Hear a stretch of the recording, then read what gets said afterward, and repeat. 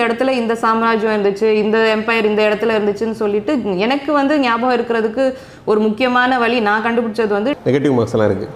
இதில் ஒரு மார்க் தவறாக பண்ண ஒரு கொஸ்டின் தவறாக பண்ணோம்னா 0.33 மார்க்ஸ் வந்து ரெடியூஸ் பண்ணுவாங்க, நெகட்டிவ் மார்க்ஸில் போகும். ஸோ ப்ரிலிமினரி கொஷின்ஸ் நீங்கள் மேக்ஸிமம் அட்டன் பண்ணதான் ஒரு சின்ன விஷயத்தை என்னென்ன ஆங்கிளில் இவங்க கேள்வி கேட்குறாங்க, இப்படிலாம் இருக்குமான்றது உங்களுக்கு ஒரு பிரைட்டாக தோணும். அதை நீங்கள் மேக்ஸிமம் அட்டன் பண்ணி முடிச்சதுக்கப்புறம் ஒவ்வொரு விஷயம் நீங்கள் படிக்கும் பொழுதே அதில் வந்து டோட்டல் ஆங்கிளில் நீங்கள் அதை படிக்க ஆரம்பிச்சிருவீங்க. Both factual understanding and conceptual understanding மனசில் வச்சு படித்தா இது ஒரு என்ட்ரன்ஸ் எக்ஸாமினேஷன், ஒரு பெரிய வேலைக்கு ஒரு என்ட்ரன்ஸ் எக்ஸாமினேஷன் மாதிரி தான் ஐஏஎஸ்ங்கிறது. நான் எக்ஸாம் நெருங்க நான் வந்து ஒரு டைம் டேபிள் ஷிஃப்ட் பண்ண ஆரம்பித்தேன். ஃபர்ஸ்ட் அட்டெம்ப்ட் போயிட்டு அவங்களால கிளியர் பண்ண முடியல அப்படின்னா அதோட விட்டுருவாங்க. பட் இந்த எக்ஸாமை பொறுத்த வரைக்கும் அதே லெவல் ஆஃப் ஃபியரில் தான் நான் இருந்தேன். ஸோ ப்ரிலிம்ஸ் முடிக்கிற வரைக்கும் இந்த ஒரு பயம் இருக்கும். பட் நான் என்ன நினச்சேன்னா, நம்மள்ட்ட என்ன எக்ஸ்பெக்ட் பண்ணுறாங்கன்னா, இந்த கேண்டிடேட்டுக்கு இந்த சப்ஜெக்ட் பற்றி A to Z தெரியுமா, A to Z தெரியாட்டி A to G வரைக்கும் தெரியுமா, அதான் அவங்க டெஸ்ட் பண்ணுறாங்க. நிறைய வினாக்கள் பார்த்தீங்கன்னா வந்து அதே வினாக்கள் வரும்னு சொல்ல முடியாது, ஆனால் அது போன்ற வினாக்கள் சிமிலர் அப்படின்னு சொல்லக்கூடிய வினாக்கள் வரும். அந்த சிமிலர் அப்படின்னு வரக்கூடிய வினாக்கள் தான் வந்து நீங்கள் அண்டர் ப்ரிப்பேர்டு நீங்கள் நினச்சிட்டு இருப்பீங்க. அதாவது நான் சரியாக படிக்கலன்னு. சிலவங்க வந்து நான் நல்லா படிச்சிட்டேன், நான் எல்லாமே படிச்சிட்டேன், சிலபஸை ஃபுல்லாக கவர் பண்ணிட்டேன் அப்படின்னு சொல்லுவாங்க. ஆனால் நீங்கள் எப்போ உங்களுக்கு நீங்கள் படித்தது டெஸ்ட் பண்ண முடியும்னா, உதாரணத்துக்கு there are easy. For example இப்போ ஒரு ஆக்ரோனிம்ஸ்னு வச்சுக்கோங்களேன். இப்போ ஜியோகிரஃபியில் ஒரு கொஸ்டின் கேட்டிருந்தாங்க நான் எழுதின வருஷத்துக்கு முன்னாடி. ஆஸ்திரேலியாவில் இருக்கக்கூடிய சிட்டிஸ் நேம் கொடுத்துட்டு இந்த இந்த இந்த சிட்டி இந்த சிட்டி இந்த சிட்டி இந்த சிட்டி இந்த 4 சிட்டியில் எது வந்து ஈஸ்ட்லேருந்து வெஸ்ட் பக்கமாக இருக்கும், ஆர்டராக கொடுங்கன்னு. ஸ்டாண்டர்டாக ஒரு 2-3 புக்ஸ் ஃபிக்ஸ் பண்ணிட்டேன். அந்த புக்ஸை ஐ கெப்ட் ரிப்பீட்டட்லி ஸ்டடி. ஸோ யூஸ்வலாக நிறைய ஸ்டூடெண்ட்ஸ் என்ன பண்ணாங்கன்னா, it's not a box in which okay நான் உங்களுக்கு இந்த பாக்ஸ் கொடுக்குறேன், நீங்கள் அது ஓப்பன் பண்ணுங்கள், அதில் இருக்கிறது தான் நாங்கள் கொடுக்குறோம், அந்த மாதிரி ஒன்றும் இருக்காது. Everything under the Sun, however deep they want, they can go and ask. Youth பேப்பரின் இனியம் வணக்கம். மறக்காமல் சப்ஸ்கிரைப் பண்ணுங்கள், பக்கத்தில் இருக்க பெல் ஐகானை கிளிக் பண்ணுங்கள். தேங்க்யூ. அனைவருக்கும் வணக்கம். என் பேர் லலிதா. யூத் பேப்பர்ஸ் வியூவர்ஸ் அனைவருக்கும் எனது அன்பார்ந்த வணக்கம். வணக்கம், நான் பிரதாப். என்னோட பேர் விஷு மகாஜன். எல்லோருக்கும் வணக்கம். என் பேர் ஷேக் அப்துல் ரஹ்மான். என்னோட பேர் வந்து சிவகுரு பிரபாகரன். வணக்கம், என்னுடைய பேர் ஐஸ்வர்யா ராமநாதன். பேர் பிரியங்கா. வணக்கம், என்னுடைய பெயர் நரேந்திரன். வணக்கம், என்னுடைய பேர் செல்வநாகரத்னம். வணக்கம், சசிமோகன் IPS. சுப்னர் சிங் IPS. நான் வந்து காவல் கண்காணிப்பாளராக பணிபுரிந்தேன். My name is Ravali Priya. இந்த ப்ரிலிமினரி ஸ்டேஜ் வந்து பார்த்திங்கன்னா ஆப்ஜெக்டிவ் எக்ஸாமினேஷன்ஸ் அப்படின்னு சொல்லக்கூடிய 4 ஆன்சரில் ஒரு ஆன்சரை ஷேர் பண்ணி எடுக்கக்கூடிய ஆப்ஜெக்டிவ் எக்ஸாமினேஷன்ஸு அது வந்து வரும். ப்ரிலிம்ஸ் வந்து ஒரு 2 பேப்பர் எழுதுவோம், பேப்பர் 1 அண்ட் பேப்பர் 2. பேப்பர் 1ல் ஜென்ரல் நட் ஸ்டடீஸ் இருக்கும், பேப்பர் 2ல் வந்து குவாலிட்டேட்டிவ் ஆப்டிடியூட், குவான்ஸ் அதெல்லாம் இருக்கும். இந்த CSAT அப்படிங்கிறது வந்து 33% மார்க் எடுக்க வேண்டிய ஒரு குவாலிஃபைடு பேப்பர்ஸு. ஸோ இதில் வர ஸ்கோர் பண்ணுறக்கூடிய ஸ்கோர்ஸ் வந்து மெயின் கவுண்டிங்கில் சேர்க்க மாட்டாங்க. ஸோ அது வந்து குவாலிஃபைடு பேப்பர்ஸு. அதில் வந்து சில கணக்குகள், சில வெர்பல் நான் வெர்பல் விஷயங்கள், காம்ப்ரிஹென்ஷன், இந்த மாதிரி விஷயங்கள்லாம் இருக்கும். பட் ஜென்ரல் ஸ்டடீஸில் இருக்கக்கூடிய ஒரு மார்க்கும் கவுண்ட் ஆகும். ஜென்ரல் ஸ்டடீஸ் பேப்பர்ஸுங்கிறது வந்து பார்த்திங்கன்னா பாலிட்டி, எக்கனாமி, ஹிஸ்ட்ரி, ஜியாகிரஃபி, இந்த மாதிரியான நம்ம current affairs, science and technology, இந்த மாதிரியான பல்வேறு விதமான சப்ஜெக்டுகள்லாம் சேர்ந்து உள்ள ஒரு தொகுப்பு. இதில் ஒரு 100 கொஷின்ஸ் இருக்கும். இந்த 100 கொஷினுக்கு ஒரு கொஷினுக்கு 2 மார்க் கொடுப்பாங்க. ஸோ அதில் நெகட்டிவ் மார்க்ஸ் எல்லாம் இருக்குது. இதில் ஒரு மார்க் ஒரு கொஷின் தவறாக பண்ணோம்னா 0.33 மார்க்ஸ் வந்து ரெடியூஸ் பண்ணுவாங்க, நெகட்டிவ் மார்க்ஸில் போகும். என்னை பொறுத்த வரைக்கும் நான் நோட்ஸ் எழுதுறதுல வந்து ரொம்ப கிளியராகவே எழுதுவேன். அதுலேயும் பிடிக்காத சப்ஜெக்ட்டுக்கு தான் ரொம்ப நல்லா நோட்ஸ் எடுப்பேன். ஏன்னா அதுதான் நம்மளுக்கு ரொம்ப கஷ்டமாக இருக்கும். இப்போ என்னை பொறுத்த வரைக்கும் ஜென்ரல் ஸ்டடீஸ் படித்தப்போ எனக்கு ஜியாகிரஃபி தான் ரொம்ப கஷ்டமாக இருந்துச்சு. ஸோ அதனால் ஜியாகிரஃபியோட நோட்ஸ் தான் பார்த்திங்கன்னா ரொம்ப பிரமாதமாக இருக்கும். கலராக இருக்கும், நிறைய டயக்ராம்ஸ் இருக்கும். ஏன்னா நம்மளுக்கு பிடிச்ச விஷயம் நம்மளுக்கு நல்லாவே மனசில் ஏறிடும். நம்மளுக்கு பிடிக்காத விஷயம் தான் நம்மளுக்கு மனசில் ஏறாது. ஸோ மனசில் ஏற்றணும்னு சொன்னால் அதை வந்து நல்லா இன்னும் டிஸ்கிரிப்டிவாக எழுதுறது, அதை இன்னும் கலராக போட்டு எப்படிலாம் ஞாபகம் இருக்குமோ அந்த மாதிரி நம்மளுக்கு எப்படி ஞாபகம் இருக்குமோ அந்த மாதிரி எழுதுறது. நோட்ஸ் எழுதுகிறப்பவே வந்து மேப் போட்டு தான் எழுதுவேன். ஸோ எனக்கு ஆல்வேஸ் இந்தியாவோட ஒரு ஸ்டென்சில் இருக்கும். இன்ஃபேக்ட் அந்த ஸ்டென்சில் வந்து என்கிட்ட 10th கிளாஸ்லேருந்து இருக்குது. ஸோ இந்தியாவோட ஒரு ஸ்டென்சில் வச்சுட்டு தான் நான் எப்போவுமே ஒரு ஆன்சரை எழுதுறது. இல்லை நம்ம அதை இமேஜின் பண்ணி பார்க்குறப்ப கூட இந்தியாவோட மேப்பில் சரி இந்த இடத்துல இந்த இது இருக்குது. ஈவன் ஹிஸ்ட்ரி படிக்கிறப்ப கூட நிறைய மேப் யூஸ் ஆகும். ஸோ அது கூட வந்து ஸ்டென்சில் அந்த குயிக்காக ஒரு இந்தியாவோட மேப் போட்டு இந்த இடத்துல இந்த சாம்ராஜ்யம் இருந்துச்சு, இந்த எம்பையர் இந்த இடத்துல இருந்துச்சுன்னு சொல்லிட்டு எனக்கு வந்து ஞாபகம் இருக்கிறதுக்கு ஒரு முக்கியமான வழி நான் கண்டுபிடிச்சது வந்து டயக்ராமேட்டிக்லி இருந்துச்சுன்னா மைண்டு நல்லா ரெஜிஸ்டர் பண்ணுதுன்றது நான் உணர்ந்தேன். ஸோ அதனால் நிறைய மேப்பு போட்டு அதை வந்து மைண்டில் ஏற்றிப்பேன். ப்ரிப்பரேஷனை நீங்கள் பார்க்குற வரைக்கும் கொஞ்சம் ப்ராடாக யோசிச்சோன்னா இந்த ஒரு எக்ஸாம் டிஎன்பிஎஸ்சியாக இருந்தாலும் சரி யூபிஎஸ்சியாக இருந்தாலும் சரி பல வருஷங்களாக நடந்துக்கிட்டு இருக்குது. பல பேர் அதில் எக்ஸாம் எழுதி கிளியர் பண்ணி போயிருக்காங்க. எஃபர்ட்ஸ் நம்ம போடும் பொழுது எதை பண்ணுறோன்ற ஒரு கிளாரிட்டி, மினிமம் கிளாரிட்டி அதில் இருந்தால் போதுமானது. ஸோ இந்த எக்ஸாமில் ஒரு சிலபஸ் கொடுத்துருவாங்க. அதனால் பல பேர் நான் பார்த்த வரைக்கும் பார்த்தீங்கன்னா சிலபஸ் என்னன்னே தெரியாமல் தான் ப்ரிப்பரேஷன் ஆரம்பிப்பாங்க. 2 விதமாக சர்வீஸ் ப்ரிப்பரேஷனுக்குள்ளே வருவாங்க. ஒருத்தவங்க என்ன பண்ணுறதுன்னு தெரியாமல் வருவாங்க. செகண்டு இதுதான் பண்ணணும்னு நினச்சி வருவாங்க, ஆனால் அது எப்படி பண்ணுறதுன்னு தெரியாது. இந்த 2 கேட்டகரி தான் மேக்ஸிமம் நீங்கள் பார்ப்பீங்க. ஸோ நீங்கள் அதை ப்ரிப்பரேஷன் ஆரம்பிக்கும் பொழுது ஃபஸ்ட்டு சிலபஸை நீங்கள் படிக்கணும். என்ன பண்ணுறீங்கன்றதை அதில் தான் தெரியும். என்றைக்கு ஒருத்தர் சிலபஸ் ஃபுல்லாக படித்து சிலபஸை படித்தாலே அதுவே ஒரு படித்து கரைச்சி குடிக்கிற மாதிரி தான் இருக்கும். அதுவே பேப்பராக போய்கிட்டு இருக்கும். பல 3 வருஷம் ப்ரிப்பரேஷனில் பார்த்தா சிலபஸ் ஃபுல்லாக தெரிஞ்சவங்க நான் பார்த்தது ரொம்ப 10-20 பேர் தான் இருப்பாங்க. ஏன் சிலபஸ்னால் அப்போ தான் உங்களுக்கு என்ன பண்ணுறோம், எதை பற்றி படிக்கிறோன்றது அதுலேருந்து தெரிய ஆரம்பிக்கும். ஸோ சிலபஸ் ஒன்று முடிஞ்சாச்சு. அடுத்து சிலபஸை இந்த டாபிக் கொடுத்துருக்காங்கன்னா இதுக்கு என்னென்ன மெட்டீரியல் மோர் ஆர் லெஸ் பார்த்தீங்கன்னா இதில் ஒரு பெரிய மாற்றமே இருக்காது. இந்த விஷயத்துக்கு எந்தெந்த புக்கு அப்படின்றது நீங்கள் கூகுளில் அடித்தாலும் சரி, ஒரு கோச்சிங் சென்டரில் பார்த்தாலும் சரி, அதே புக்கு தான் எல்லாருமே படிப்பாங்க. ஸோ அதில் வந்து டிஃப்ரென்ஸே இருக்காது. எனக்கு பார்த்தீங்கன்னா நான் ஒரு ஸ்டெப் பை ஸ்டெப் அப்ரோச் தான் எடுத்துக்கிட்டேன். ஸோ மெட்டீரியல் வந்து மெயின் ப்ரைமரி மெட்டீரியல் ஐஏஎஸ் எக்ஸாமுக்கு வந்து என்சிஆர்டி புக்ஸ். நீங்கள் என்சிஆர்டி லெவல் சிபிஎஸ்சி லெவல்லே அந்த மெயின் புக்ஸ் படிச்சிட்டிங்கனால உங்களுக்கு பேசிக் ஃபவுண்டேஷன் வந்துடும். அதுக்கப்புறம் நீங்கள் நிறைய குவாலிட்டி புக்ஸ் படிக்கலாம். ஸோ எல்லா art subjects and science subject books at 10th level 11th and +2 அது நீங்கள் படிச்சுட்டாலே உங்களுக்கு வந்து பேசிக் ஃபவுண்டேஷன் செட் ஆகிடும். ஸோ காம்படிட்டிவ் எக்ஸாம் பொறுத்த வரைக்கும் அதுதான், அந்த எக்ஸாமோட ரூல்ஸை வந்து நம்ம தெரிஞ்சுக்கணும். இந்த எக்ஸாம்னால் எப்படி, என்ன போர்ஷன்ஸ், என்ன சிலபஸ்ஸா அப்படின்றத தெரிஞ்சுக்கிட்டு நம்ம பிளான் பண்ணிட்ட பிறகு தான் நம்ம இந்த ப்ரிப்பரேஷனுக்குள்ளேயே வரணும். இதுக்கு வந்து இப்போ இன்டர்நெட்டில் நிறைய ரிசோர்ஸஸ் இருக்குது. யூடியூப்பில் இங்கிலீஷ்லேயும் இருக்குது, தமிழ்லேயும் இருக்குது. இந்த அவேர்னஸ் பற்றி எல்லாருமே பேசுகிறாங்க. இப்போ டாப்பர்ஸ் மாதிரி, இப்போ நான் பேசுகிற மாதிரி நிறைய டாப்பர்ஸ் வந்து சொல்லியிருக்காங்க எப்படி ப்ரிப்பேர் பண்ணணும்னு. அந்த ரிசோர்ஸஸை வந்து நம்மளோட பாசிட்டிவாக பயன்படுத்திக்கணும். ப்ரிலிம்ஸ் பொறுத்த வரைக்கும் கொஸ்டின்ஸ் அட்டெம்ப்ட் பண்ணுறதுக்கு உங்களுக்கு நாலேஜ் வேணும், இன்ஃபர்மேஷன் வேணும் அண்ட் கொஞ்சம் கெஸ் ஒர்க் வேணும். Both factual understanding and conceptual understanding மனசில் வச்சு படித்தா நீங்கள் போத் ப்ரிலிம்ஸும் டார்கெட் பண்ணலாம், மெயின்ஸும் டார்கெட் பண்ணலாம். இது பொறுத்த வரைக்கும் பார்த்தீங்கன்னா கன்சிஸ்டண்ட்டான எஃபர்ட் தான் இருக்கணும். நிறைய பேர் ஃபஸ்ட் அட்டெம்ப்ட் நல்லா இன்ஸ்டியூட் சேர்ந்து கஷ்டப்பட்டு படித்து எல்லாம் பண்ணிடுவாங்க. ஃபஸ்ட் அட்டெம்ப்ட் போயிட்டு அவங்களால கிளியர் பண்ண முடியல அப்படின்னா அதோட விட்டுருவாங்க. அடுத்த ப்ரிலிம்ஸ் இன்னும் 1 வருஷம் கழிச்சு தானே, நமக்கு அவ்வளோ டைம் இருக்குல்ல அப்படின்ட்டு அந்த இடத்துல வந்து ஜாலியாக கேஷுவலாக இருக்க ஆரம்பிச்சிருவாங்க. பட் இந்த எக்ஸாமை பொறுத்த வரைக்கும் நீங்கள் கன்சிஸ்டண்ட்டாக, அதாவது தொடர்ந்து முயற்சிக்கிட்டே இருக்கணும். கண்டினியூஸாக பேப்பர் உங்களை சுற்றி நடக்கிறது, இந்தியாவை பற்றி உங்களுக்கு எல்லாமே தெரிஞ்சிருக்கணும். ஏன்னா நீங்கள் அந்த மாதிரி ஒரு முக்கியமான பொறுப்பில் போயிட்டு வேலை செய்ய போகிறீங்க. ஸோ அதனால் இந்த மாதிரி நாலேஜ் நீங்கள் 1 வருஷம் கேதர் பண்ணிக்கிட்டே இருந்தால் தான் அடுத்த ப்ரிலிம்ஸ் உங்களால் கிளியர் பண்ண முடியும். கரண்ட் அஃபேர்ஸில் இருக்கிறது வந்து ப்ரிலிம்ஸ்க்கு வந்து 1 வேர்டாக வரும். கரண்ட் அஃபேர்ஸை பொறுத்த வரைக்கும் நான் நியூஸ் பேப்பர் படிப்பேன். பட் நியூஸ் பேப்பரில் அதிகமாக நோட்ஸ் எழுதுனது கிடையாது. இது it may look bit new to many people. ஏன்னா நிறைய பேர் நியூஸ் பேப்பரை வச்சே பொழுதுனிக்கும் நோட்ஸ் எழுதுறவங்களும் இருப்பாங்க. என் கூட படித்தவங்களும் நிறைய பேர் எடுத்திருக்காங்க, அவங்களும் செலக்ட் ஆகிருக்காங்க. பட் என்னோட ஸ்ட்ராட்டஜி வந்து நியூஸ் பேப்பரில் அவ்வளோக்கா நான் நோட்ஸ் எழுதுறது கிடையாது. அது காரணம் என்னன்னு பார்த்தீங்கன்னா, அந்த மந்த் எண்டில் அந்த காம்படிட்டிவ் மேகசின்ஸ் நிறைய வரும். ஸோ அந்த மந்தில் ஃபுல்லாக நடந்தது நியூஸ் பேப்பரில் இருக்கிறதோட சாராம்சம் அந்த புக்லேயே வந்துடும். ஸோ அந்த புக்கை வந்து தெளிவாக படிச்சுக்குவேன். ஸோ ஒரு ஸ்டெப்போட டாக்டிஸும் வேறு. ஸோ நீங்கள் ப்ரிலிம்ஸ்க்கு படிக்கிற கரண்ட் அஃபேர்ஸ் வந்து டு த பாயிண்ட் இருக்கும். அதாவது இதுக்கு இந்த ஆன்சர். வெளியில் போகும்போது சீனியர் ஆஸ்பிரன்ஸ் பார்த்தியா இந்த புக்கில் தான் எவ்வளோ கொஸ்டின் கேட்க போகிறாங்களா, இந்த வருஷம் இந்த புக்கில் தான் கொஸ்டின்ஸ் வருதா அப்படின்ட்டு அவங்க ஒரு பயம் ஏற்படுத்துவாங்க. அதே மாதிரி டெஸ்ட்டில் வந்து சம்டைம்ஸ் மார்க் கம்மியாக வாங்கிட்டா அது ஒரு பயம் வரும். ஸோ இந்தந்த மாதிரி பயங்கள் வந்து நம்மளுக்கு கொஞ்சம் கொஞ்சமாக வரும். ஸோ இந்த பயம் அப்படிங்கிறது வந்து எப்போவுமே நல்லது தான். பயம் யாருக்கு இருக்காது அப்படின்னா, ஒன்று 100% படித்தவங்க, இன்னும் ஒன்றுமே படிக்காதவங்க. இந்த 2 கேட்டகரியுமே நாங்கள் கிடையாது. ஸோ எல்லாராலையும் 100% படிக்க முடியாது, அதே மாதிரி 0% யாரும் படிச்சிருக்க மாட்டாங்க. ஸோ இந்த ஒரு மீடியம் லெவலில் ஒரு குவாலிட்டியாக படித்தவங்க எல்லாத்துக்குமே அந்த பயம் இருக்கும். பட் அந்த பயம் வந்து எப்போவுமே நல்லது. அந்த பயம் இல்லை அப்படின்னா ஓவர் கான்ஃபிடென்ஸ் வந்துடும். ஓவர் கான்ஃபிடென்ஸ் வந்துச்சுன்னா நம்ம வந்து ஓகே நம்ம தான் முடிச்சிருவோமே அப்படின்ட்டு ஒரு தெனாவட்டு அப்படின்னு சொல்லுவாங்க. ஸோ அது வந்துடும். அப்படி இல்லாமல் ஒரு பயம் இருந்துச்சுன்னா கரெக்டாக நம்மளை ஸ்ட்ரீம்லைன் பண்ணி இன்னும் கொஞ்சம் படிக்கணும்னு எடுத்துகிட்டு போகணும்.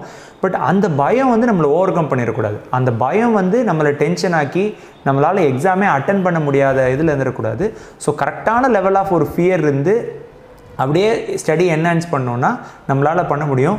அதே லெவல் ஆஃப் ஃபியரில் தான் நான் இருந்தேன். ஸோ ப்ரிலிம்ஸ் முடிக்கிற வரைக்கும் இந்த ஒரு பயம் இருக்கும். பட் நான் என்ன நினச்சேன்னா ஓகே நம்ம எதுவும் நினைக்க வேணாம், நம்மளோட 100% கொடுப்போம், நம்ம எக்ஸாம் எழுதுவோம், எக்ஸாம் எழுதி முடிச்சுட்டு என்ன வருங்கிறத யோசிக்கலாம். இப்போவே நம்ம கிளியர் பண்ணுவோமா மாட்டோமா அப்படிங்கிற ஒரு இது இல்லாமல் நம்மளால் முடியும் அப்படிங்கிறத நினச்சிட்டு எக்ஸாம் எழுதி முடித்து கீ வரப்போ நம்ம செக் பண்ணிக்கலாம் அப்படின்ட்டு ஒரு பாசிட்டிவ் தாட்லேயே தான் நான் எக்ஸாம் எழுதினேன். அதுதான் வந்து என்னோட ஒரு மிகப்பெரிய ஸ்ட்ரென்த்னும் நான் நினைக்கிறேன். ப்ரிலிமினரி வந்து எந்த அளவுக்கு அது ஈஸியாக தோன்றுமோ கேர்லெஸ்ஸாக இருந்தால் அதுவே நம்மளை வந்து வெளியே தள்ளிடும். ஏன்னா ப்ரிலிமினரியில் வெளியே வர்றது வந்து ஜென்ரலாகவே ரொம்ப டீமோட்டிவேட்டிங்காக இருக்கும். இந்த எக்ஸாமுக்கு நம்ம எலிஜிபிள் இல்லையோ, ப்ரிலிமினரி கூட நம்மளால் பாஸ் பண்ண முடியான்ற ஒரு தாக்கம் நிறைய பேர்கிட்ட நான் பார்த்துருக்கேன். ஆனால் அடுத்த அட்டம்லேயே அவங்க ஃபஸ்ட் ரேங்க் வந்தவங்க கதையெல்லாம் நிறையவே இருக்குது. ஸோ ப்ரிலிமினரி வந்து கொஞ்சம் அந்த கிளாரிட்டி நம்மளுக்கு தேவை. பேசிக்காக அது வந்து ஒரு அப்ஜெக்டிவ் டைப்பு தான். பல பேர் வந்து ஒரு செட் மார்க்கை ட்ரை பண்ணி போவாங்க. நாங்கள் எழுதும் பொழுது கட் ஆஃப் பொதுவாக 100, 103, 104 இந்த மாதிரி இருக்கும். சில பேர் நான் 100 எடுத்தால் போதும் 100 எடுத்தால் போதுன்னுவாங்க. அந்த வருஷம் பேப்பர் டிஃபிகல்ட்டி டக்குன்னு குறைஞ்சிச்சுன்னா கட் ஆஃப் 116 இருந்தது. அப்போ இந்த 100 உங்களுக்கு பத்தாது. கஷ்டமாக இருக்கிற டைமில் கட் ஆஃப் 95 தான் இருந்தது. ஸோ நீங்கள் மார்க் வச்சு போகக்கூடாது. நீங்கள் ஜென்ரலாக அதை சொன்ன மாதிரி ரிலேட்டிவாக தான் போகணும். நான் எக்ஸாம் நெருங்க நான் வந்து ஒரு டைம் டேபிள் ஷிஃப்ட் பண்ண ஆரம்பித்தேன். மார்னிங் 5 o'clock to 8 o'clock படிக்கிற மாதிரி ஷிஃப்ட் பண்ணேன். மதியானம் எல்லோரும் மோஸ்ட்டாக தூங்குவாங்க. ஸோ மதியானம் வந்து அதை கண்ட்ரோல் பண்ணி சரி ஒரு லெசன் படித்தா கூட அது நமக்கு நல்லது தான் அப்படின்னு சொல்லிட்டு மதியானம் பண்ணுறது. ஒரு டைம் டேபிள் ஃபிக்ஸ் பண்ணி ஃபாலோ பண்ணி ஒரு வருஷம் ஃபுல்லாக நான் ப்ரிப்பேர் பண்ணேன். டெஸ்ட்டு நம்மளை டெஸ்ட் பண்ணிக்கிறதுக்கு எவ்வளோ கொஷின்ஸ் ரைட் ஆகுதுன்றது பீரியடிக்கலாக நம்ம டெஸ்ட் பண்ணணும். ஸோ இது வந்து நம்மளோட கமிட்மெண்ட், நம்ம எக்ஸாம் நம்ம கமிட்மெண்ட்டே இது நம்ம 2 சப்ஜெக்ட்டுக்குள்ளான ஒரு பர்சனலான விஷயம். ஸோ இதில் வந்துட்டு நமக்கு ஸ்ட்ரெஸ் வரப்போ நம்மளே மோட்டிவேட் பண்ணிக்கணும். நம்மளே மோட்டிவேட் பண்ணிவிட்டு கண்டிப்பாக ஆகிடுவோம்னு சொல்லிட்டு. ஏன்னா இது ரொம்ப ஒரு ஸ்ட்ரெஸ்ஃபுல்லான எக்ஸாம். ஸோ கான்ஸ்டண்ட்டாக நம்மளை மோட்டிவேட் பண்ணிக்கிட்டு நம்ம ப்ரிப்பரேஷனில் ஃபோக்கஸ் பண்ணிட்டே இருந்தால் கண்டிப்பாக நம்ம வெற்றி பெற முடியும். ஸோ ப்ரிலிமினரியை பொறுத்த வரைக்கும் சப்ஜெக்ட் மேட்டர் கண்டிப்பாக இந்த புக் இருக்குது. ஒரு புக்கை ஒரு சப்ஜெக்டை படிக்கிறது அது இந்த மாதிரி ஒரு டாக்கில் சொன்னால் அவ்வளோ ஏற்புடையதாக இருக்காது. ஏன்னா ஒவ்வொருத்தருக்கும் படிக்கிற ஸ்டைல் வேறு மாதிரி இருக்கும். சில பேர் டக்குன்னு அதை படிச்சிருவாங்க, சில பேர் ரெஃபரன்ஸ் நோட்ஸ் எடுத்து தான் படிப்பாங்க. ஸோ அது வியூவர்ஸோட அவங்களோட ஸ்ட்ரென்த் வீக்னஸ் அதன்படி அவங்க ப்ரிப்பேர் பண்ணிக்கலாம். பட் நான் என்ன சஜஸ்ட் பண்ணுறேன்னா இந்த எக்ஸாமை கிளியர் பண்ணுறதுக்கு நீங்கள் ப்ரிலிமினரியை பொறுத்த வரைக்கும் மேக்ஸிமம் ப்ராக்டிஸ் பண்ணால் போதுமானது. ஏன்னா அந்த கிரிட்டிக்கல் எபிலிட்டின்னு ஒரு விஷயத்தை எவ்வளோ கோணத்தில் அதை பார்க்க முடியும் அதுதான் ஒரு பெரிய ப்ளஸ்ஸாக பார்க்குறாங்க. ஆக்சுவல் ஜாப்லேயுமே பார்க்குறோமே. இப்போ வேலைக்கு வந்ததுக்கப்புறமே ஒரு சமூகத்தில் ஒரு பிரச்சனை வருதுன்னா இல்லை என்னென்ன ஆங்கிள்ஸ் இதில் இருக்குன்றது தெரியாமல் நம்ம ஒரு சொல்யூஷன் கொடுத்தா அந்த பிரச்சனை இன்னும் பெருசாகிற மாதிரி தான் இருக்கும். ஸோ அது ரியலாக இந்த எக்ஸாமில் டெஸ்ட் பண்ணுறதுக்கான ஒரு யூஸ்ஃபுல்னஸ் நான் வேலைக்கு வந்துட்டு நான் அதை பார்க்குறேன். ஸோ ப்ரிலிமினரி கொஷின்ஸ் நீங்கள் மேக்ஸிமம் அட்டன் பண்ண தான் ஒரு சின்ன விஷயத்தை என்னென்ன ஆங்கிளில் இவங்க கேள்வி கேட்குறாங்க இப்படிலாம் இருக்குமான்றது உங்களுக்கு ஒரு பிரைட்டாக தோணும். அதை நீங்கள் மேக்ஸிமம் அட்டன் பண்ணி முடிச்சதுக்கப்புறம் ஒவ்வொரு விஷயம் நீங்கள் படிக்கும் பொழுதே அதில் வந்து டோட்டல் ஆங்கிளில் நீங்கள் அதை படிக்க ஆரம்பிச்சிருவீங்க. ஒரு சின்ன விஷயமாக தான் இருக்கும். அது வந்து 10 விஷயங்கள் பாசிட்டிவ் இருக்கும். ஒரு சின்ன ஸ்டெப் இருக்கும். நாங்கள் படிக்கும்போது இந்தியாவிலேருந்து சாபஹார் போட்டுன்னு ஈரானில் ஒன்று இருந்தது. அங்கேருந்து ஒரு லிங்க் ஒரு ப்ராஜெக்ட் நடத்திக்கிட்டு இருந்தாங்க. அது ஆரம்பித்தா அது வந்து ட்ரேடுக்கு பாசிட்டிவ்னு சொன்னாங்க. அதுக்கப்புறம் பாகிஸ்தானை பைபாஸ் பண்ணலாம் அப்படின்னு சொன்னாங்க. இந்தியா ஈரான் பார்ட்னர்ஷிப் இருந்தால் அந்த ஆயில் இம்போர்ட் பில்லு குறைக்கலான்னு சொன்னாங்க. ஸோ ஒரு விஷயமாக தான் இருக்கும். பட் அதோட பலன்கள் ப்ளஸ் ஆங்கிள்ஸ் வந்து டிஃப்ரெண்ட்டாக இருக்கும். அதுதான் கிரிட்டிக்கல் அனாலிசிஸ். அதில் பாசிட்டிவ் நெகட்டிவ் சேர்த்தேன் சொல்கிறேன். பல ஆங்கிள் இருக்குது. எதெல்லாம் பாசிட்டிவாக அமையும் எதெல்லாம் நெகட்டிவாக அமையுன்ற பார்க்குற ஒரு குவாலிட்டி. ஸோ அதுக்கு வந்து எனக்கு இந்த ப்ரிலிமினரி கொஷின்ஸ் மேக்ஸிமம் பழைய கொஷின் பேப்பராக இருக்கலாம், இல்லை மற்ற கொஷின் பேங்காக இருக்கலாம். இது நீங்கள் அட்டன் பண்ண வந்து உங்களுக்கு வந்து ஒரு கான்ஃபிடென்ஸ் கண்டிப்பாக கிடைக்கும். ஸோ ப்ரிலிமினரி கான்ஃபிடென்ஸ் கண்டிப்பாக உங்களை மெயின்ஸ் அளவுக்கு நீங்கள் கொண்டு போயிடும். செகண்ட்லி ரிவிஷன் பிளான் பண்ணுறது அந்த லாஸ்ட் ஃபேஸில் ரொம்ப இம்பார்ட்டண்ட். நீங்கள் வந்து ரிவிஷனை விட்டுட்டிங்கன்னா அப்புறம் வந்து நிறையா விஷயங்கள் உங்களுக்கு மறந்து போயிடும் எக்ஸாம் எழுதும்போது. நிறைய டைம் என்ன ஆகுதுன்னா அந்த எக்ஸாம் முந்த நாள் எக்ஸாம் நீங்கள் எழுதுகிற அன்னைக்கு முதல் நாள் வந்து நீங்கள் படித்தது தான் அங்கே நிறையா வந்து உங்களால் ரீப்ரொடியூஸ் பண்ண முடியும். புரிஞ்சுக்கிறது அது ஒரு கடினமான எக்ஸாமாக நீங்கள் புரிஞ்சுக்கூடாது. இது ஒரு எளிமையான ப்ராசஸ். இந்த எக்ஸாமினேஷன் படிக்கிறதே வந்து நான் வேலை பார்க்கும்போது இதெல்லாம் தேவைப்படும் அப்படின்னு புரிஞ்சு தான் படிக்கணும் அந்த எக்ஸாமினேஷனுக்கு. அப்படி படித்தா மட்டும்தான் அந்த எக்ஸாமினேஷன் ஒரு பாடனாக தெரியாது. ஏன்னா அதில் நிறைய பேப்பர்ஸ் இருக்குது. இது எல்லாத்தையும் அப்ளிகபிள் பண்ணி தான் நாளைக்கு நான் டிசிஷன் எடுக்கணும், நாளைக்கு முடிவுகள் எடுக்கணும். இது ஒரு என்ட்ரன்ஸ் எக்ஸாமினேஷன், ஒரு பெரிய வேலைக்கு ஒரு என்ட்ரன்ஸ் எக்ஸாமினேஷன் மாதிரி தான் ஐஏஎஸ்ங்கிறது. அந்த மாதிரி ஒரு புரிதலில் தொடர்ந்து இந்த எக்ஸாமினேஷனுக்கு தேவையானது படிக்க ஆரம்பித்தோம்னா டெஃபினட்டாக ஒரு சுமையாக தெரியாது இந்த ப்ரிப்ரேஷன் ஸ்டைலு. அது கொஞ்சம் சந்தோஷமான ப்ரிப்ரேஷன் ஸ்டைலாக இருக்கும், விரைவாகவும் கிளியர் பண்ண முடியும். நம்மள்ட்ட என்ன எக்ஸ்பெக்ட் பண்ணுறாங்கன்னா, இந்த கேண்டிடேட்டுக்கு இந்த சப்ஜெக்ட் பற்றி A to Z தெரியுமா, A to Z தெரியாட்டி A to G வரைக்கும் தெரியுமா, அதுதான் அவங்க டெஸ்ட் பண்ணுறாங்க. நிறைய வினாக்கள் பார்த்தீங்கன்னா வந்து அதே வினாக்கள் வரும்னு சொல்ல முடியாது, ஆனால் அது போன்ற வினாக்கள் சிமிலர் அப்படின்னு சொல்லக்கூடிய வினாக்கள் வரும். அந்த சிமிலர் அப்படின்னு சொல்லக்கூடிய வரக்கூடிய வினாக்கள் தான் வந்து நம்மளுக்கான அந்த ஒரு வெற்றி பெறதுக்கான வாய்ப்பை கூட்டும்.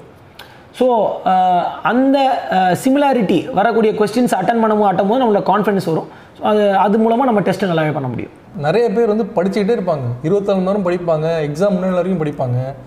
2 விஷயம் செய்ய மாட்டாங்க. ஒன்று, they will not right test, then they will not revise properly. இது ரெண்டுமே வந்து அவாய்ட் பண்ணணும். அதாவது நீங்கள் எந்த அளவுக்கு ப்ரிப்பேர்டாக இருக்கீங்கன்றதை உங்களுக்கு டெஸ்ட் பண்ணால் தான் தெரியும், இல்லைன்னா கடைசி வரைக்கும் தெரியாது. நீங்கள் அண்டர் ப்ரிப்பேர்டு நீங்கள் நினச்சிட்டு இருப்பீங்க, அதாவது நான் சரியாக படிக்கலைன்னு. சிலவங்க வந்து நான் நல்லா படிச்சிட்டேன், நான் எல்லாமே படிச்சிட்டேன், சிலபஸை ஃபுல்லாக கவர் பண்ணிட்டேன் அப்படின்னு சொல்லுவாங்க.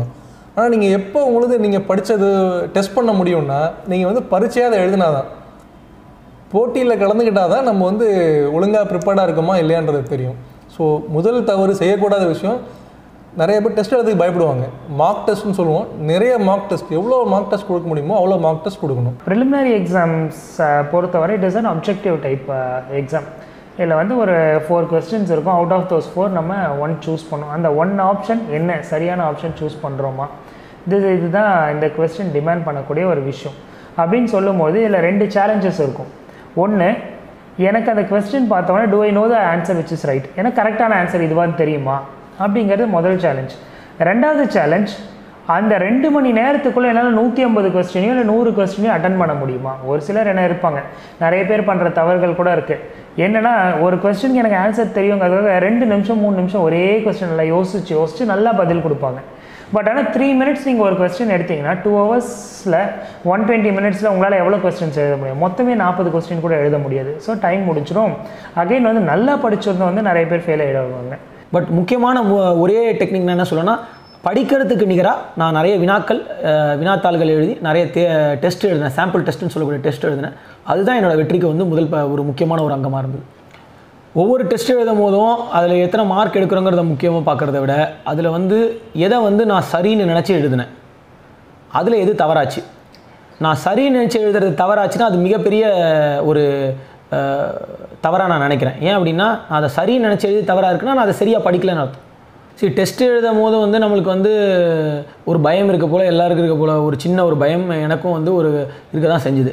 ஆனால் இப்போ பார்த்தீங்கன்னா இந்த தேர்ச்சி இந்த தேர்வு முறையிலே பாடுறதுக்கு பார்த்தீங்கன்னா தேர்ச்சியை பெறத்துக்கு வந்து 5லேருந்து 7 அட்டம் கொடுக்குறாங்க. அப்போ பணி ஆணையம் அவங்களுக்கே தெரியுது, வந்து குடிமை பணி ஆணையம் அவங்களுக்கே தெரியுது வந்து ஒரே முயற்சியில் எல்லாருமே தேர்வு பெற முடியாது, கஷ்டங்கிறது. இளைஞர்களுக்கு மாணவர்களுக்கு வந்து பல்வேறு முயற்சிகளையும் வாய்ப்புகளையும் கொடுக்கணுங்கிறது தெரியுது.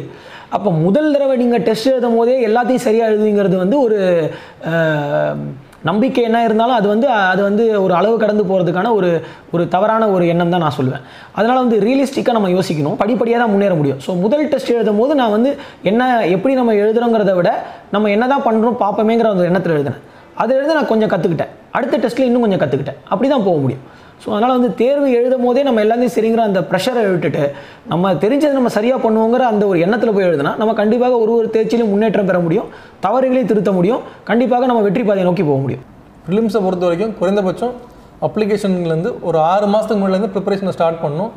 ப்ரிப்பரேஷன் ஸ்டார்ட் பண்ணும்போது ப்ரிலிம்ஸ்ன்னு மட்டும் பார்க்காம மெயின்ஸோட சிலபஸையும் ப்ரிலிம்ஸோடதையும் கிளப் பண்ணி படிச்சுட்டே வந்தீங்க அப்படின்னா உங்களுக்கு கான்செப்ட்ஸும் அதை டிஸ்கிரைப் பண்ணக்கூடிய எபிலிட்டியும் வளரும். அது வந்து உங்கள் ப்ரிலிம்ஸை கிளியர் பண்ணுறதுக்கு கட்டாயமாக ஹெல்ப்ஃபுல்லாக இருக்கும். நம்பர் ஆஃப் புக்ஸ் இன்க்ரீஸ் பண்ணுறதுல there is no use. So நீங்கள் 10 புக்கு ஒரே டாப்பிக்கில் 10 புக்கு 12 புக்கு 20 புக்கு படிக்கிறது, நோட்ஸ் இந்த இன்ஸ்டியூட் நோட்ஸ் அந்த இன்ஸ்டியூட் நோட்ஸு இந்த ஓப்பன் யூனிவர்சிட்டி நோட்ஸ் அதெல்லாம் வாங்கி படிக்கிறது is not as beneficial as நீங்கள் செலக்ட் பண்ணிக்கலாம் 1 2 3 what ever number you fix, அதை வந்து ரிப்பீட்டடாக படிக்கிறது. ஸோ எந்த ஒரு reputed author book R standard புக்கில் matter will be there, but அது presentation will be different. So ஒரு 2-3 டைம்ஸ் அதை சேம் மேட்டரை படிக்க வச்சு தான் நம்மளுக்கே அது உள்ளுக்கு இருக்கிற விஷயம் வந்து it will get in. So I had decided that I will not சும்மா போயிட்டு இந்த ஒரு வெர்ஷன் அந்த ஒரு புக்கு இந்த ஒரு மேக்சின் வாங்குறது இல்லாமல் ஸ்டாண்டர்டாக ஒரு 2-3 புக்ஸ் ஃபிக்ஸ் பண்ணிட்டேன். அந்த புக்ஸை ஐ கெப்ட் ரிப்பீட்டட்லி ஸ்டடி. ஸோ யூஸ்வலாக நிறைய ஸ்டூடெண்ட்ஸ் என்ன பண்ணாங்கன்னா ஒரு புக்கு கம்ப்ளீட் பண்ணிட்டாங்கன்னா இமீடியட்டாக வேறு ஒரு ஆத்தர் புக்கோ வேறு ஒரு பப்ளிகேஷன் புக்கோ வாங்கி அதை ஸ்டார்ட் பண்ணுறது. ஸோ நான் அது பண்ணாமல் அந்த சேம் புக்கை வந்து மல்டிபிள் ரீடிங்ஸ் வந்து நான் கொடுத்துருந்தேன். So I think that helped me a great deal. I used to read newspapers a lot. Engineering முடிச்சிட்டு 1 year I had taken break because I was working in software. அதுக்கப்புறம் தான் I have given prelims. By the end of my tenure in Oracle I had given prelims. So during that time itself நான் newspaper நிறைய படிச்சிட்டு இருந்தேன். I used to read the Hindu newspaper a lot. After I started full-fledged preparation ஜாபோ எல்லாம் விட்டுட்டு full-fledged preparation பண்ணும்போது ஐ use to read 2 newspapers and 1 or 2 magazines also I used to read.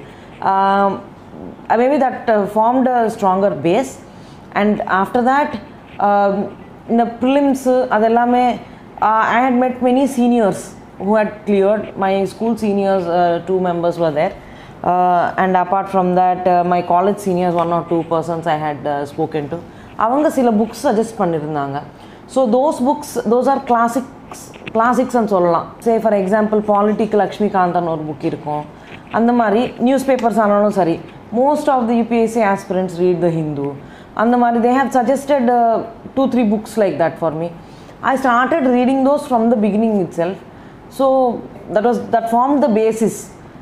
அதுக்கு தான் maybe that is why I was able to write prelims while having a job and then clear it also. Subject நம்ம நீங்கள் optional subject எதை எடுத்தாலுமே அதுக்கு வந்து books material reference ஒரு syllabus எல்லாமே இருக்குது. அது படிச்சிடலாம், ஹார்ட் ஒர்க் வச்சு படிச்சிடலாம். பட் எது நம்மளால் படிக்கிறது கஷ்டம்னா ஜென்ரல் ஸ்டடீஸ் தான், general knowledge subjects. One thing I learnt when I was preparing for UPSC is you can't 100% prepare yourself for general studies, because in general studies everything under the sun is in the syllabus. They can ask you however wide they want, they can go however deep they want. So அதுக்கு வந்து நீங்கள் இப்போது civil service எழுத போகிறீங்களோ இல்லையோ, இல்லை after 2 years எழுத போகிறேன், ஆஃப்டர் 3 years எழுத போகிறேன்னா கூட பரவாயில்ல. பட் இன்னையிலேருந்து கூட நீங்கள் வந்து ஒரு டாபிக் வைஸ் நீங்கள் ஃபாலோ பண்ணணும். இப்போ ஜென்ரலாக நீங்கள் ஃபோனில் நியூஸ் படிக்கிறீங்க, ஏதாவது ஒரு நியூஸ் வாட்ஸ்அப்பில் வரும், அதில் உங்கள் நியூஸ் டெய்லி ஹண்ட் இல்லாட்டி கூகுள் நியூஸ் அதே மாதிரி ஆப் வச்சுருந்தீங்கன்னா அதில் பார்ப்பீங்க. அதில் வந்து ரேண்டமாக இருக்கும். பட் நீங்கள் இப்போ நம்ம சிவில் சர்வீஸ் ஆஸ்பிரண்ட்னு நீங்கள் முடிவு பண்ணிட்டீங்கன்னா நாங்கள் அதை மாதிரி நியூஸ் படிக்கக்கூடாது. நீங்கள் வந்து இஷ்யூ பேஸ்டாக டாபிக் பேஸ்டாக படிக்கணும். இப்போ வந்து ரஃபேல் ஒரு போர் விமானம் இந்தியா வாங்கிச்சு, அதில் வந்து நிறைய ஊழல் இருக்குது, கவர்மெண்ட் சைடில் அதுதான் பெஸ்ட்டு, 26 ஃப்ளைட்டர் வாங்கினாங்க. ஸோ இது நமக்கு வந்து பேப்பரில் டெய்லி படிக்கிறோம். அன்றைக்கி ஆப்போசிஷன் தலைவர் அதை பற்றி பேசுவார், உடனே நியூஸில் வரும், நம்ம அதை படிக்கிறோம்.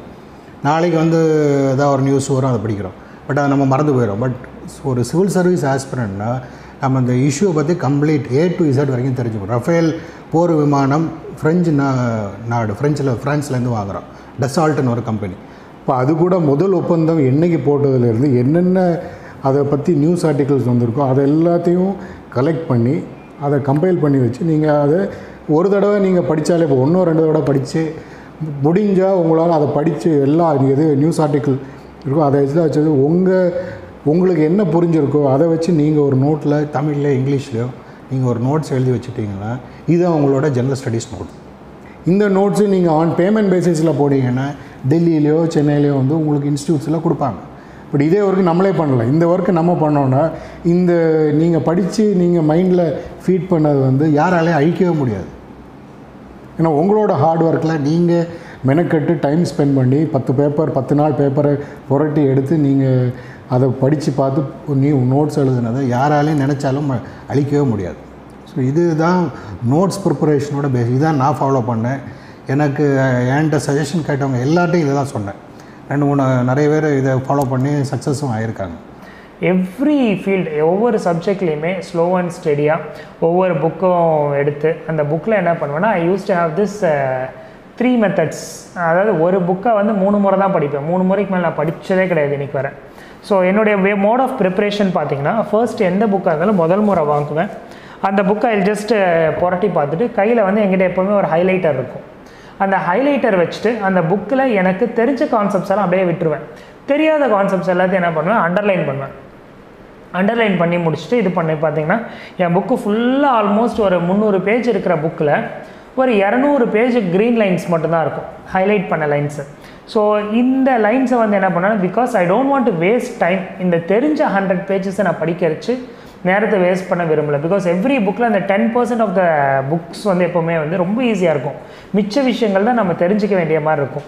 ஸோ அதை முடிச்சுட்டு செகண்ட் ரிவிஷன் என்ன பண்ணுவேன்னா, நான் ஹைலைட் பண்ண பாயிண்ட்ஸை மட்டும் என்ன பண்ணுவேன், திருப்பி படிப்பேன். நான் ஹைலைட் பண்ண பாயிண்ட்டை வந்து திருப்பி படிக்கும்பொழுது செகண்ட் டைம் பார்க்கும்போது ஒரு சில விஷயங்கள் எடுத்தோன்னே மனசில் டக்குன்னு பதிஞ்சிரும். ஆனால் 2வது முறை படிக்கும்போது கூட ஒரு சில விஷயங்கள் மைண்டில் ஸ்ட்ரைக் ஆகாது. மனசில் பதியாத ஒரு விஷயத்தை அண்டர்லைன் பண்ணுவேன். ஒரு ரெட் கலர் பென் வச்சுட்டு அண்டர்லைன் பண்ணிவிடுவேன். அண்டர்லைன் பண்ணிவிட்டு திரும்பவும் படிக்கும்போது செகண்ட் ரிவிஷன் நீங்கள் கொடுக்கும்போது அவுட் ஆஃப் தோஸ் 200 பேஜஸ் படித்ததில் ஒரு 100 பேஜில் நிச்சயமாக அந்த கோடு இருக்கும், ரெட் கலர் கோடு. இந்த ரெட் கலர் லைன் திரும்ப தேர்ட் ரிவிஷன் கொடுக்கும்பொழுது என்ன பண்ணுவேன்னா, because these are the toughest things, என்னோடய மைண்டை எக்ஸப்ட் பண்ணாத சில விஷயங்கள், இல்லை எல்லாம் என் மைண்டுக்கு புரியாத சில விஷயங்கள். இந்த புரியாத விஷயத்த 3வது ஒரே ரிவிஷன் நான் இப்படி பண்ணோன்னா புரிஞ்சிரும்ங்கிறது கிடையவே கிடையாது. பிகாஸ் அந்த ஒரு விஷயம் என் மனசில் ஏற்றிக்கணும்னா நான் அதை திரும்ப திரும்ப படிக்கணும். ஆனால் என்னால் ஒரு புக்கை திரும்ப திரும்ப படிக்கிற அளவுக்கு என்கிட்ட டைம் கிடையாது. ஸோ அதுக்காக நான் என்ன பண்ணுவேன்னா, தேர்ட் ரிவிஷனுக்கு இந்த 100 பேஜஸில் 3வது முறை படிக்கும்பொழுது எப்படின்னா, I will use to take notes. எனக்கு எப்படி சொன்னால் புரியும் அந்த விதத்தில் நோட்ஸ் எடுக்க ஆரம்பிச்சிடுவேன். உதாரணத்துக்கு there are easy, for example இப்போ ஒரு ஆக்ரோனிம்ஸ்னு வச்சுக்கோங்களேன். இப்போ ஜியோகிராஃபியில் ஒரு கொஸ்டின் கேட்டிருந்தாங்க நான் எழுதின வருஷத்துக்கு முன்னாடி. ஆஸ்திரேலியாவில் இருக்கக்கூடிய சிட்டிஸ் நேம் கொடுத்துட்டு இந்த இந்த இந்த சிட்டி இந்த சிட்டி இந்த சிட்டி இந்த சிட்டி இந்த 4 சிட்டியில் எது வந்து ஈஸ்ட்லேருந்து வெஸ்ட் பக்கமாக இருக்கும் ஆர்டராக கொடுங்கன்னு. இதுக்காக போய் நம்ம ஆஸ்திரேலியாவில் எப்படி தான் மேப் ஞாபகம் வச்சுக்கிறது இது. ஸோ இந்த மாதிரி பண்ணும்போது நோட்டில் வந்து என்ன எப்படின்னா, இந்த ஒரு சிம்பிள் சப்ஜெக்ட் தான், பிஎஸ்சி எம்ஏ பிஹெச்டி. இது நிறைய பேருக்கும் தெரிஞ்சிருக்கும், எம்ஏ பிஹெச்டி அப்படின்னு சொல்லி போடுவேன். ஸோ பிஎஸ்சி எம்ஏ பிஹெச்டிங்கிறது நம்ம அடுத்து படிக்க வேண்டிய சாதாரண விஷயம். பட் தென் அதை படிக்கும்போது உங்களுக்கு தெரியும் அந்த BSc MA PhD Brisbane, B for Brisbane, S for Sydney, C for Canberra, M for Melbourne, A for Adelaide, அதே மாதிரி பிஹெச் பர்த்து அந்த மாதிரி வரும். ஸோ பிஎஸ்சி எம்ஏ பிஹெச்டி ஞாபகம் படிக்கும்போது டி ஃபார் டார்வின் வரும். என்ன இது கரெக்டாக எல்லாமே நமக்கு தெரிஞ்சிடும். நீ ஈஸ்ட் டு வெஸ்ட்னா கேளு, வெஸ்ட் டு ஈஸ்ட்னா கேளு, நீ எப்படி கேட்டாலும் I will be in a position to answer. So இந்த மாதிரி வந்து தேர்ட் புரியாத விஷயங்கள், கஷ்டமான விஷயங்கள்லாம் மட்டும் நோட்ஸ் எடுத்து எழுதினா. ஸோ இந்த நோட்ஸ் எழுதும் போது லாஸ்ட் 100 பேஜில் ஒரு 50 பேஜஸ் வந்து நமக்கு ஓரளவுக்கு இப்போ ரீகால் பண்ணுற மாதிரி இருக்கும். அந்த ஒரு 50 பேஜஸ் தான் சுத்தமாக புரியாது. இந்த சுத்தமாக புரியாத விஷயங்கள் நோட்ஸில் வந்து எழுதி வச்சுக்குவேன். Because these are the toughest things. இந்த டெப்த் ஆஃப் அண்டர்ஸ்டாண்டிங் இந்த கிடைக்கணும்னா எந்த புக்லேயோ ரெடிமேடாக சொல்யூஷன்ஸ் யாரும் கொடுக்க மாட்டாங்க. ஆப்ஷனல் சப்ஜெக்ட்ஸுக்கு ரெடிமேடாக அவங்களுக்கு கிடைக்கும். அது எம்ஏ ஹிஸ்ட்ரியாக இருந்தாலும் சரி, economics, public administration, geography, geology எதாக இருந்தாலும் ரெடிமேடாக இருக்குது. But general knowledge R general சயின்ஸ்ன்னு சொல்லும்போது இது நம்மளாக ப்ரிப்பேர் பண்ணிக்க வேண்டியதான்.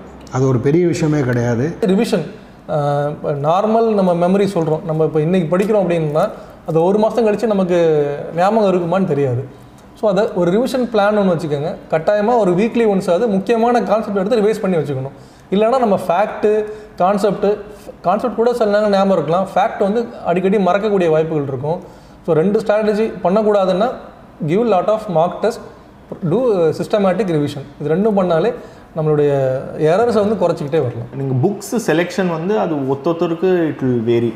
ஏன்னா நம்ம இந்த சப்ஜெக்டுக்கு குறிப்பிட்ட இந்த புக்கு தான்னு நம்மளால் சொல்ல முடியாது. ஸ்பெசிஃபிக்லி என்னால் வந்து அது சொல்ல முடியாது. ஏன்னா I'm not qualified to tell that. But உங்களுக்கு பிடிச்ச புக்கு, எல்லா புக்குமே ஒரு பப்ளிஷ் ஆகுது, ஒரு ரெப்யூட்டட் பப்ளிகேஷனில் பப்ளிஷ் ஆகுதுன்னா that will have some stuff. So அந்த நம்பிக்கை நம்மளுக்கு இருக்கலாம். ஸோ நீங்கள் சூஸ் பண்ணி வாட் இஸ் த புக், எந்த ஸ்டைல் ஆஃப் ரைட்டிங் உங்களுக்கு ப்ரிஃபர்டாக இருக்குது, எப்படி அந்த லாங்குவேஜ் உங்களுக்கு கம்ஃபர்டபுளாக இருக்கான்னு நீங்கள் சூஸ் பண்ணிவிட்டு you stick to that book. நம்பிக்கையோடு அந்த புக் மேலே you stick to that book and continuously keep reading it. சடனாக ஒரு 2-3 சாப்டர் படித்த பிறகோ இல்லைனா ஆன்லைனில் எதுவான கொஸ்டின்ஸ் பார்த்தப்போ இல்லட்டா யாரான ஃப்ரெண்டு பேசினப்போ ஒரு டவுட் வந்துடும், ஐயோ இந்த புக்கு எதுக்கு நம்ம படிக்கிறோம், அந்த புக்கு படிக்கலான்னு உடனே அந்த புக்கு ஜம்ப் ஆகி திருப்பியும் சாப்டர் 1லேருந்து ஸ்டார்ட் பண்ணி அந்த வேண்டாம். நீங்கள் ஸ்டார்டிங்லேயே ப்ரிப்பரேஷன் ஸ்டார்ட் பண்ணுறதுக்கு முன்னாடியே இந்த ரிசர்ச் எல்லாம் பண்ணிடணும். However you are comfortable with. நீங்கள் ஆன்லைன் இப்போ ஆன்லைன் ரிசோர்ஸஸ் ரொம்பவே அதிகம். ஸோ நீங்கள் ஆன்லைன் ரிசோர்ஸஸ் வந்து நீங்கள் பார்த்து உங்கள் ஃப்ரெண்ட்ஸ் கூட டிஸ்கஸ் பண்ணி இல்லைனா இப்போ ரீசெண்டாக கிளியரான கேண்டிடேட்ஸ் அவங்கக்கிட்ட நீங்கள் டிஸ்கஸ் பண்ணி you can fix up a set of books and fix பண்ணி அதில் நம்மளோட ஃபுல் கான்ஃபிடென்ஸை வந்து you have to give it and உங்களோட எஃபர்ட் வந்து வில் டெஃபினெட்லி பே ஃப்ரூட். ஒரு புக்கு படிக்காதனாலையோ இல்லட்டா ஒரு புக்கு படித்ததுனாலையோ யாரும் பாஸோ ஃபெயிலோ ஆகிறதில்ல. That is very very sure. அப்படி யாரான சொன்னாங்கன்னா தென் எல்லாரும் தான் பாஸ் ஆகணும் அந்த புக்கு படித்து. So that doesn't make a difference. But நீங்கள் அந்த புக்கில் எவ்வளோ குவாலிட்டியாக நீங்கள் படிக்கிறீங்க, எவ்வளோ நம்பிக்கையோட படிக்கிறீங்க is what makes the difference. They can go எவ்வளோ டீப்பானாலும் போகலாம் ஒரு டாப்பிக்கில். ஸோ ஃபார் எக்ஸாம்பிள் எங்களுக்கு 2 years முன்னாடி Formula 1 racing was happening in new Delhi in India for the first time. So they asked how many number of flags are there in Formula 1 racing and what do they represent. It is not something expected. Sports and ஒரு கேட்டகரியில் எது வேணாலும் வரலாம். So it is not a box in which okay நான் உங்களுக்கு இந்த box கொடுக்குறேன், நீங்கள் அது ஓப்பன் பண்ணுங்கள், அதில் இருக்கிறது தான் நாங்கள் கொடுக்குறோம், அந்த மாதிரி ஒன்றும் இருக்காது. Everything under the Sun however deep they want they can go and ask. ஒன்று நீங்கள் கான்ஃபிடென்ஸ் பில்ட் பண்ணணுன்னா நீங்களாகவே ட்ரெயின் பண்ணிங்கன்னா நேச்சுரலாக உங்களுக்கு ஒரு கான்ஃபிடென்ஸ் வரும். அந்த கான்ஃபிடென்ஸை எப்படி ரைஸ் பண்ண இப்போது எப்போ டவுன் ஆகும், சப்போஸ் சிவில் சர்வீஸ் ப்ரிப்பரேஷன் டைமில் வந்து ரொம்ப டிப்ரெஸிங்காக இருந்ததுன்னா அதை வந்து டவுனாக எடுக்காமல் திருப்பி அதுக்கு மேலே நான் என்ன பண்ணுவேன்னா நார்மலாக ஒரு டாப்பிக்கை படிச்சுட்டு ப்ரிப்பேர் பண்ணிகிட்ருப்போம். திடீர்னு ஏதாவது வீட்டிலேருந்து ஃபோன் வரும், இல்லை யாராவது ஒரு இஷ்யூ வரும், நம்மளை ரொம்ப டிப்ரெஸ் ஆகிடுவோம். அப்போ என்ன பண்ணுவோம், இன்னும் 2 மணி நேரம் எக்ஸ்ட்ரா சேர்த்து படிப்போம். அதை டவுன் பண்ணிட்டிங்கன்னா அன்றைக்கி ஒரு நாள் வேஸ்ட் ஆகிடும். ஸோ நம்ம அந்த காம்படிஷன் தெரிஞ்சுக்கிட்டிங்கன்னா உங்களுக்கு தெரியும், நம்ம ஒரு நாள் லூஸ் பண்ணால் நம்ம கூட உள்ளவன் வந்து ஒரு நாள் கெயின் பண்ணிடுவான். ஸோ உங்களுக்கு டைம் ஸ்பேரும் பண்ண முடியாது, டைம் வேஸ்ட்டும் பண்ண முடியாது. ஸோ அதை நீங்கள் தெரிஞ்சுக்கிட்டிங்கன்னா உங்களுக்கு டிஸ்ட்ராக்ஷன்ஸ் எல்லாமே அவாய்ட் பண்ணிக்கலாம். நீங்கள் யார் கேட்டாலும் யூபிஎஸ்சி ஆஸ்பிரண்ட்ஸ் நான் இதான் சொல்லுவேன். I tell them you don't prepare for prelims, you prepare for like you are preparing for mains. Prelims will automatically get covered. எல்லாருமே என்ன சொல்லுவாங்கன்னா இந்த தேர்வை பொறுத்த வரைக்கும் ஒரு மிகப்பெரிய ஒரு தவறான கருத்து என்ன இருக்குன்னா, போக போக இந்த எக்ஸாம் வந்து டஃப்பாகும்னு சொல்லுவாங்க. ப்ரிலிம்ஸை விட மெயின்ஸ் டஃப், மெயின்ஸை விட இன்டர்வியூ டஃப்னு சொல்லுவாங்க. அது என்னோட கருத்துப்படி வந்து அது தவறுன்னு தான் நான் சொல்லுவேன். ப்ரிலிமினரிங்கிறது வந்து பார்த்தீங்க அப்படின்னா ரொம்ப கடுமையான விஷயம். ஏன்னா 4 விஷயத்தில் நீங்கள் ஒன்று செலக்ட் பண்ணணும். நீங்கள் செலக்ட் பண்ணுறது தப்பாக இருந்ததுன்னா உங்களுக்கு அந்த மார்க் போயிடும், நெகட்டிவ் மார்க்கிங்கும் உண்டு. ஆனால் மெயின்ஸில் நீங்கள் வந்து உங்களோட கருத்துக்களை பதிவிக்க போகிறீங்க. கருத்துக்களை பதிக்கிறதுக்கு இதுதான் சரியான வழிங்கிறது கிடையாது, அதுக்கு பல்வேறு வழிகள் இருக்குது. ஸோ ப்ரிலிம்ஸை விட மெயின்ஸ் ஈஸி.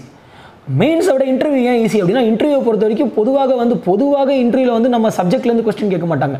நீங்கள் எப்படிப்பட்ட ஆள், உங்களோட பர்சனாலிட்டி என்ன, உங்களோட ஆளுமை திறன் என்ன, உங்களோட தனிப்பட்ட கருத்துக்கள் என்னங்கிறத தான் கேட்பாங்களே தவிர அதில் வந்து உங்கள் சப்ஜெக்ட் சம்மந்தமான கொஸ்டின் 90% இருக்காது. அதனால வந்து இந்த எக்ஸாம் வந்து ப்ரிலிமினரி தான் கஷ்டம்னு சொல்லுவேன். ஸோ ப்ரிலிமினரி நீங்கள் கிளியர் பண்ணிட்டீங்கன்னாவே உங்கள் கான்ஃபிடன்ஸ் அதிகமாகணும், அதிகமாக கண்டிப்பாக இருக்கணும். அப்படி அதிகமாகலைன்னா நீங்கள் யோசிக்கக்கூடிய சிந்தனை வந்து தவறுன்னு தான் நான் சொல்லுவேன். ஸோ ப்ரிலிம்ஸ் கிளியர் பண்ணிட்டீங்கன்னா உங்களோட சிந்தனை வந்து கரெக்டாக இருக்குன்னு அர்த்தம். ஏன்னா 4 விஷயத்தில் ஒன்று சூஸ் பண்ணி சரின்னு நீங்கள் சரி பண்ணுறப்ப அப்போ அதுக்கான பேசிஸ் அடிப்படை சித்தாந்தத்தை நீங்கள் கரெக்டாக புரிஞ்சுக்கிட்டீங்கிறது அர்த்தம். ஸோ அது மூலமாக வந்து நீங்கள் கண்டிப்பாக வந்து இன்னும் பெட்டராக தான் பர்ஃபார்ம் பண்ண முடியும். அந்த வகையில் பார்த்தோம் அப்படின்னா ஐ திங்க் ப்ரிலிமினரி கிளியர் பண்ண உடனே எல்லாரோட கான்ஃபிடன்ஸ் மெயின்ஸுக்கு அதிகமாக தான் இருக்கும். தென் லாஸ்ட் அண்ட் ஃபோர்மோஸ்ட் வந்து உங்கள் டெப்த் ஆஃப் அண்டர்ஸ்டாண்டிங் தான். நான் அதை தான் திருப்பி சொல்லுவேன். நீங்கள் எந்த அளவுக்கு தரவாக ப்ரிப்பேர்டாக இருக்கீங்களோ, உங்களுக்கு 10 டாப்பிக்கில் 6 டாபிக் தான் தெரியும் அப்படின்னா அந்த 6 டாப்பிக்கில் நீங்கள் தரவாக இருக்கும். Your confidence is out of your language, உங்கள் லெவல் ஆஃப் அண்டர்ஸ்டாண்டிங், உங்கள் ப்ரிப்ரேஷன் லெவல், இது 2 தான் மேட்டர்ஸ். ஸோ இது 2 நீங்கள் கிளியராக இருந்தீங்கன்னா easily you can come out flying colours.